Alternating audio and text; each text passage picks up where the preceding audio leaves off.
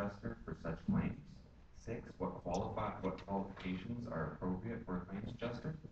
7, what amendments to Rule 12 or County Code might be appropriate?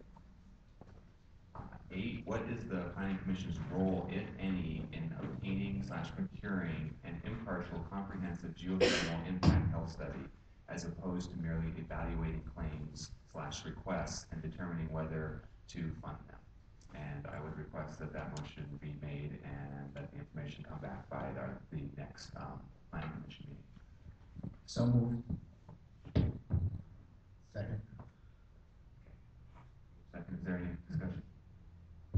Commissioner Allen? Yeah, you know, I think it's with all the community here expressing their concerns, I think it's important that we move along and we require to get these answers by the next meeting. Any other discussions?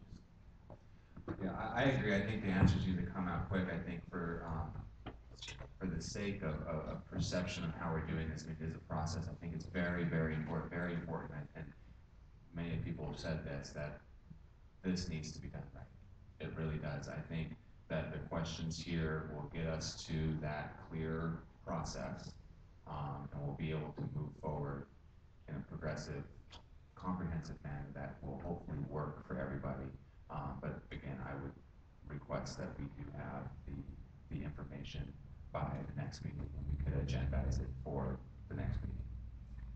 And at that point, have the clarity on exactly what to do, and then we'll know, and we'll be ready. And if need be, we can, once we understand what that claims adjuster looks like, potentially, put out a request for a claims adjuster, because obviously the health studies are coming forward. What that exactly looks like, I think will be determined over the next few months, but I think it makes sense to get that in motion, so we're not, okay, here's a request for a health study. Now we need a claims adjuster. Getting a claims adjuster is going to take another 4 months. Let's get this moving so we can get it done.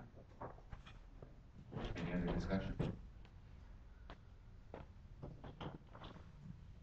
And I can print this out with the exact function.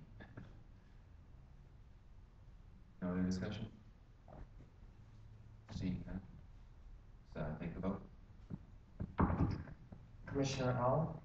Aye. Commissioner Gonzalez? Aye. Commissioner Ishibashi? Oh, I'm sorry. I apologize. Commissioner Moses? Aye. And Mr. Chairman? Aye. Mr. Chairman, motion to continue carries with 4 aye votes. Thank you. And so this will be agendized for our next meeting with the analyst. Yes? Okay.